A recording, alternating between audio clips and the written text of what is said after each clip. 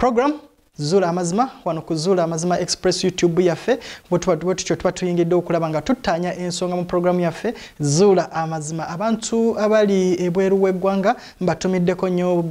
siriko kwebaza groups zonna ez'enjawulo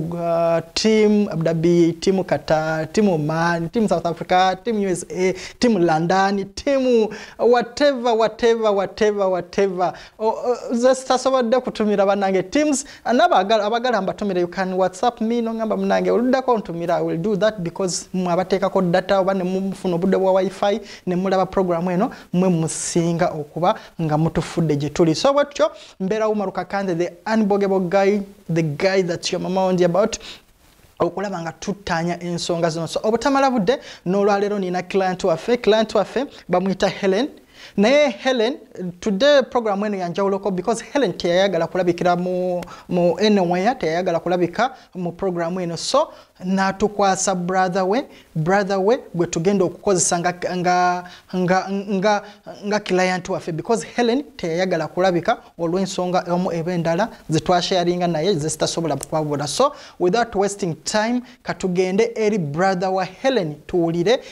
byayogera nga client waffe bwe tutyo tukomewo gange kitibwa bisegerwa Daniel nga ndi wano ku sister wange yantumye okuve bweru gyali nangamba mbereko ne byemukwasaganyizaako wano nga ina byetaaga okumanya makati ebiri mu family yaffe naye kwe kusalawo nembeerako ne byenkwasaganya nabo nsobola okubeerako neche mutegeeza nga we yakinsaba oye brother wa Helen nga bwe mumuwulidde era yakoze nga client waffe mugambi Helen teyayagala kulabikira ku kamera zaffe oba ebifaananyi bye teyayagala birabikire mu program eno olw'ensonga oba endala lwaleero siri musanyufu because of what happening in program eno what happened really kyanyiza nnyo simanyi lwaki anyway ensi simanyi wawetuuse naye that's what is happening so Helen mu nsonga ze ye mu kunyinyonyola kwe nga ajja gyendi yaŋŋamba nti no ayina ebintu ebimukuba gyali mukolera ebweru yaŋŋamba ali mu nsi ya Oman ali Oman I think naye ayina ebintu bimukuba abweyebaka mama wa muloosa nti no waliwo ebizibu simanyi waliwo bye bamukola oluusi abeera onabeera ng'omugu w'ensimbu so ebintu bingi nnyo bya suspectinga ng'ate brother we ayina byamugamba eno nti biyinza okuba nga si birungi Helen ng'agamba mama we amuloosa mama we yafa taata bamuloosa simanyi waliwo ebintu bye bamukola bwe bayeebasa afuna ebirooto so Helen bw'atyo nantuukira so we had to do the job nga tukwatagana ne muganda we okulaba nga tumuzuulira amazima nga bwe tukikola bulijjo bwe tulize tukikolera abantu bonna so maama ono okubanga batumutega akakodyo nali nina okuyiiyaayo ndabe maama ono waliwo byakola so this is what I did nasisinkana brother wa Helen ne mugamba agenda agambe mami nti Helen mu myezi 2 agenda kubanga ajja so bwe twamala okukola ekintu ekyo katusooke tukirabe bwe tutyo bwe twasisinkana ne brother wa Helen wafu mulungi Helen bwati wamalo tugamba nti no tumunoonyeze ebiki ebifa ku njuye na biki ebikolebwa waka byonna so nakwasaganya ne Dani ono ye Dani muganda we mutowe so agenda okubanga atuyambako buli kimu kyonna tulina obukodyo bwe twagala okutega mami so katulabe so tugenda kwatagana ne Dan ogenda ogambe mami nti Helen agenda kudda mu nnaku 2 mu myezi 2 jagala kyoba ogenda ogambe mami nti Helen agambye agenda kukoma mu Uganda mu myezi 2 so kyenjagala tukwatagane mu guno omulimu ebisigadde bindekere ekyo kyokka kyenjagala ogambe mami akoze ki Helen yakukubidde agenda kukoma mu Uganda myezi 2 so tulabe awo tugenda okwataganira tulabe mulimu guno ekinaba kyetagisa ekirala tujja kuyambagana naawe tulabe nga bwe tukola omulimu gwa Helen ekitegeze kale mukama wange bwe tutyo bwe tugenda okuba nga tutambula ne Dani nabagambye nti no kuluno tugenda kukola ekintu kyanjawulo so tugenda kuba tutambula ne Dani katugende tulabe mami wamala okuwulira amawulire ga Helen okomawo ki ekigenda okuddirira tukomeye okay bwe mala okusinkana ne brother Helen ne mugamba agende agambe mami nti Helen wakujja myezi 2 ekigendererwa kyange mu kino nali njagala okukozesa obukodyo buno ndabe maama mu myezi 2 gino bwabanga alina kyabadde akola Helen apakuka ki because omuntu yenna bwabanga alina kyabadde akola mu myezi 2 bwawulira mbu omuntu adda apakuka so obukodyo bwange ng'omuntu omutendeke ekirabika bwakola so from there katugende mu investigations mama bwawulira nno Helen ajja what happened bino bye byali mu investigations zaffe tovaawo bwe tutyo Helen bw'amala otuwa omulimu era ne tukwatagana ne muganda we bwe tutyo twatandikirawo ddala okumanya enju ya Helen eri luddawa era twagenda okizuula nga eno y'enju ya Helen era yaliyo bulungi nnyo nga wano we yali etuuse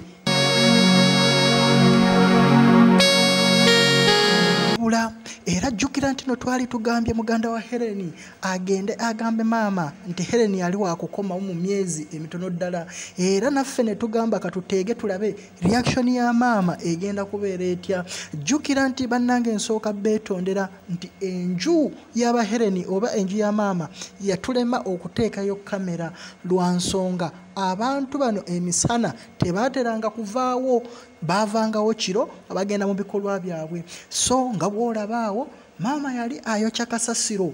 muganda wa Helen najja n'amutegeeza bulungi nnyo nga bwe twali tumugambye genda ogambe maama Helen wakudda mu myezi 2 era naye bw'atyo kye yakola mwana wattu n'agamba maama wabula twagenda okulaba nga maama alinga yeesiseemuuko ne twebuuza lwaki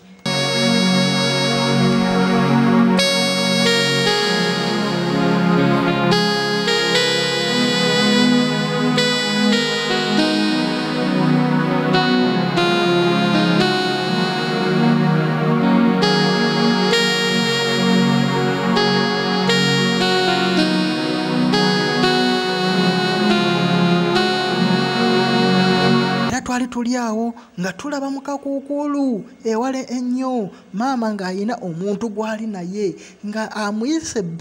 balinga abalina bye beegeyaamu oluvannyuma twakizuula nti yali ayise muwala we balina bye baali beegeyaamu kye tukyasobola kumanyirawo baali beegeya ku ki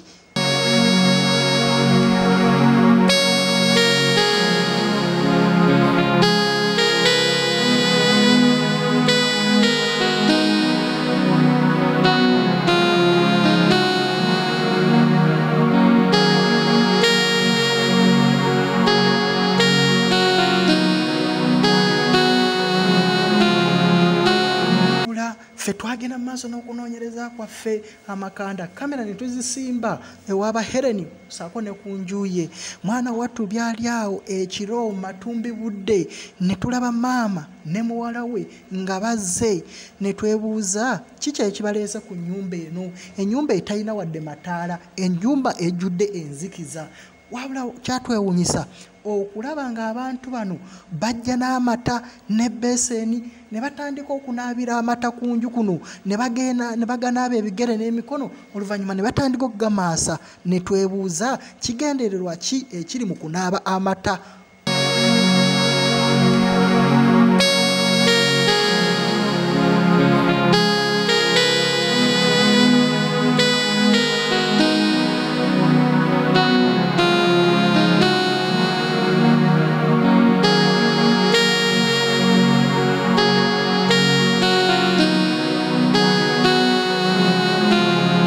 era enkeera w'olunaku olwo nga bamaze okunaaba amata nga investigator waffe yeetoolodde nga tavaawo ku maka g'aba Helen saako ne ku nju ya Helen era twali tuliawo ne tulaba maama ng'ali ne muwala we balina obwama bwe beekuba wabula twali tulaba nga maama basalawo okuyita muganda wa Helen balina bye bamugamba oluvannyuma bwe twabuuza muganda wa Helen yatutegeeza nti no maama yali amuwooninga obutaddayo genda ku nnyumba eri lwa nsonga yali ayina ebintu byakolerayo twebuuza lwaki wabula omuvubuka ono yatutegeeza nti maama yamugamba nti n'abazimbi baagala tandika kuzimba so tebaagala muntu kusaalimbirayo naye nga jjukira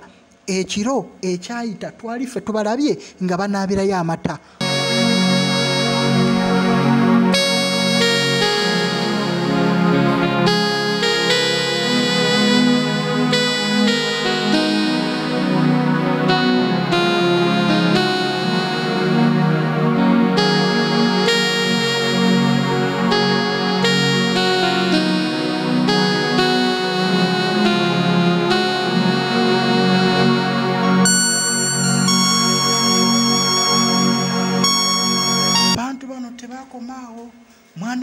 wattu ekiro ekyaddako nga battera nnyo okujja ku nju ya Hereni eno ekiro era ekiro ekyaddako twalaba maama yajja bulungi nnyo n'agenda mu ttooyi mwana wattu n'ajja n'empita mbi mu kaveera n'atandika ogimaasa n'agisiiga ku nju ya Hereni nga bw'olabaawo mazima n'asiiga enju ng'agisiiga bbi era nga teyeenyinyala namu.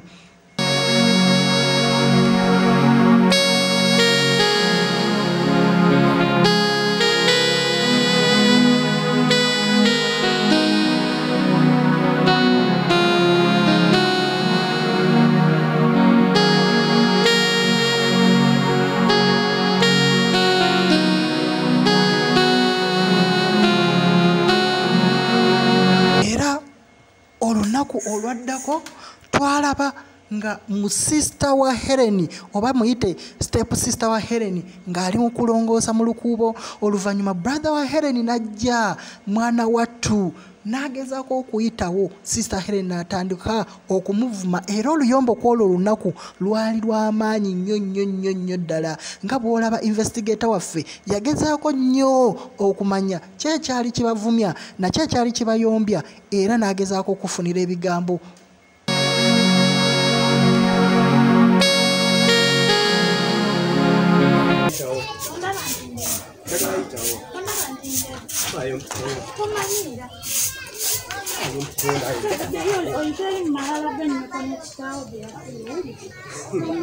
Bali badde n'oŋŋamba ebirala tonzijjaako waya gwe tonzijjaako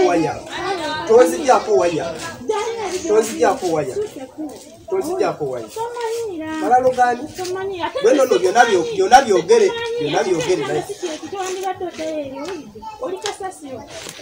wabula ekyatwewuunyisa nti ye maama bwe yajja ate mwana wattu mufo ky'okubuuza ng'abaana kyekibayombya mabuvumi brother Hereni n'amulangira bagende ku malaalo bagende basule ku malaalo maama waabwe waali oluyombo lwali lw'amaanyi ddala wakaawo. Kibalwanya banze mbadde njagala ayita omusali ekuba okuyitawo atandika mugambye kuyitawo atanemesa okuyitawo agamba ngende malaalo gamagambye gy'oba oyita kigambye gy'oba oyita eyo weno munoonyamu wano waleke naye tomukuba n'omwana muleke obeera kusaidia ekuba linnya ebiddenne toddamu kuleka ndiyono wulidde kyatumalira era twasigala tusimbye amakanda ku nju y'Abahereni wano era terwali olwo ne tulaba maama ng'ajjeeyo mwana wattu eno ey'omutwe ogumu giyite emmindi ng'afuuweta emmindi nga bw'alaamiriza Hereni afiire mu maka g'Abawarabu Hereni afiire ku maka g'Abawarabu aleme okudda ng'ajjukira nti ensobi Hereni gye baali balowooza mbu Hereni akoze ey'okugamba mbu Hereni akoma mu myezi 2 bwali bulimba ffe twali tukipanze bupanzi tulabe maama kyakolawo era nga bw'omulaba awo mwana wattu yagenda mu maaso n'okufuuweeta emmindi nga bw'alaamiriza.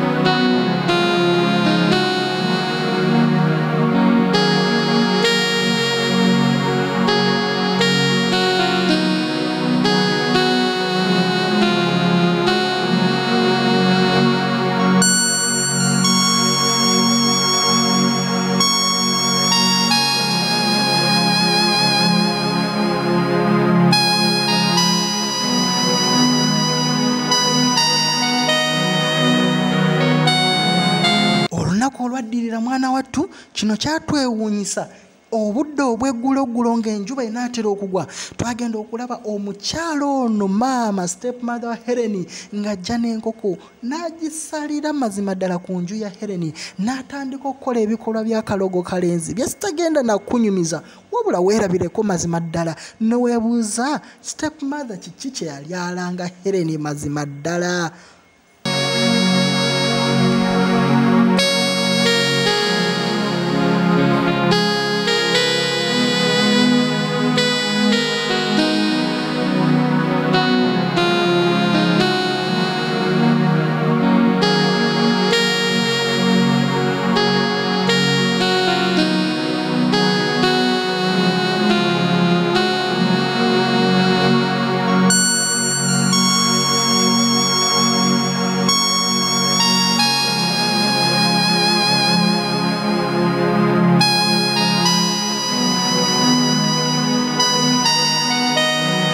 olwo olunaku twalaba bulungi nnyo omwana wattu ekiro ky'olwo olunaku nga maama ajja era ng'akwata ssente mwana wattu ze baali bamuwadde n'azipamako n'atandika okulaamiriza ng'apamye ku ssente newayebuusa kyekyali kimupamya ku ssente ng'amanyi bumanye nti n'omwana yali amuwadde Helen yali azimuweereza okulaba ng'agula matiiriyo g'oku nnyumba naye mwana wattu ye n'azipamako n'atandika okulaamiriza nga bw'olaba mu nzikiza awo.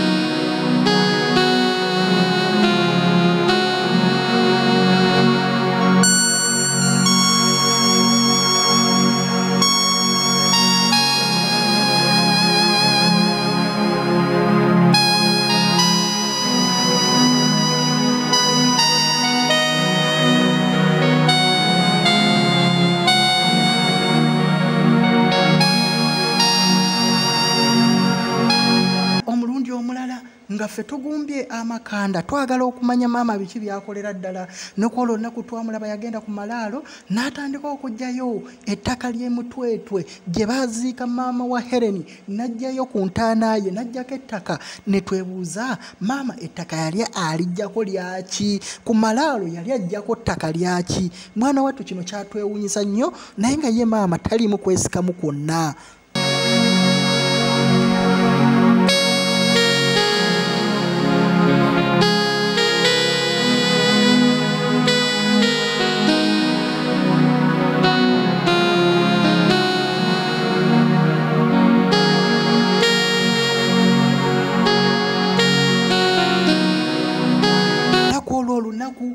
Obudde bwe baaziba ne bakikolanga bulijjo bwe bakikola ne muwala we ne bagenda ku nju ya Helen ate jjukira baali bajjayo ettaka ku malaalo ne bafuna bye bakolerako oluvannyuma ne batandika okunywerawo emmindi maama ne muwala we nga batudde awo tebaliimu kutya kwonna.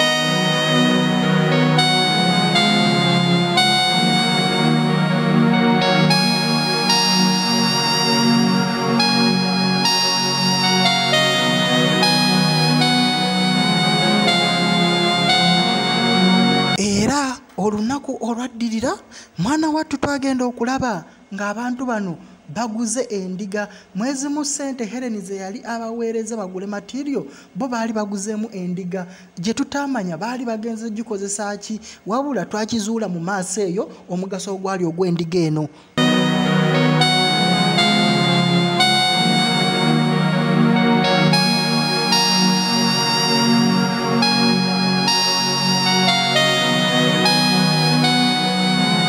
Ennaku bwe zajja zeetooloola mwana wattu ku nju ya Helen kuno nga tebavaako era twali tuli awo ne tulaba omwana omuwala step sister wa Helen ng'azze ku nju ya Helen ekiro ekyo twagenda okulaba ng'asimbawo eddagala ng'asimba eno n'asimba n'eno omwana omuwala omuto naye nga naye alooga step sister we.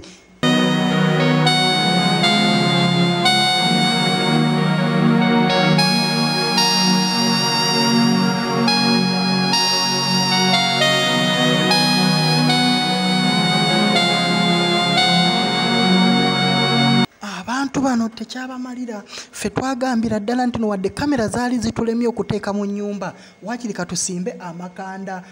ku mulirwano wano tulabe era twali tulyawo ne tulaba maama era kwolwo olunaku ng'omulaba mu malaalo yeetegula mu malaalo nga bw'ayoola ettaka amalaalo geego mwana wattu investigator ge yagezaako okuleetera okulagawo we yali ajja ettaka omuntu ono naye nga twebuuza ettaka lyajja ku malaalo ga maama ne taata wa Helen alibeera alitwala wa naye kwolwo olunaku olwo lwali lwakiro nnyo kwolwo olunaku tebasobola kujja investigator akanda kulinda ne tulinda mwana wattu ensiri ne zituluma naye kwolwo olunaku twakuba miisi tetulina muntu gwe twalaba ne twebuuza ki ekyaliwo kwolwo olunaku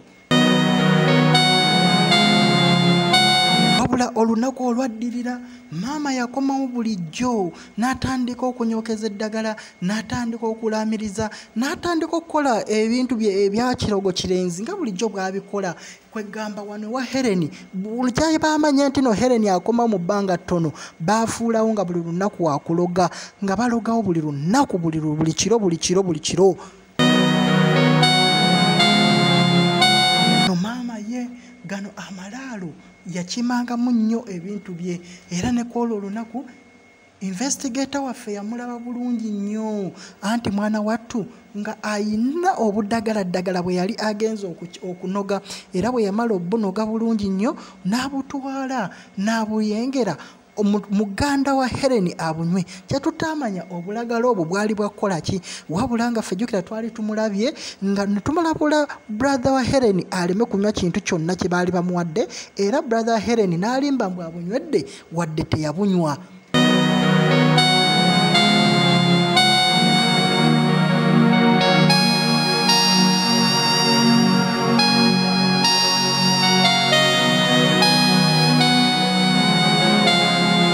Okay, those are investigations zaffe muzirabye part A weekomye. Part A bwe twakola investigations ebirimu si birungi. Naye nsaba ba stepmother. Nsaba buli muntu yenna, not only stepmothers, because waliwo ba stepmother balungi. Ate waliwo ba mother bali wicked. Okitegeera, nsaba bannange bannayuganda. Abantu mu nsi yonna tufuneko ekisa, especially ku muntu akozesa ali eyo ng'akola sente. Bannange abantu abali ebweru bayita mu buzibu bungi. Abantu abali ebweru, people pass through a lot okulaba nga bafuna ekikumi. Let's respect their money, let's respect their sweat, let's respect amaanyi gaabwe ge bateeka mu kufuna ebintu bino. Otherwise party ebwete bwekomye awo wetugenda okukoma naye tovaako because part B maama ono bwe mmala okufuna bino byonna ne twogera ne Helen yanzikiriza ngende mbirage maama what happened tovaawo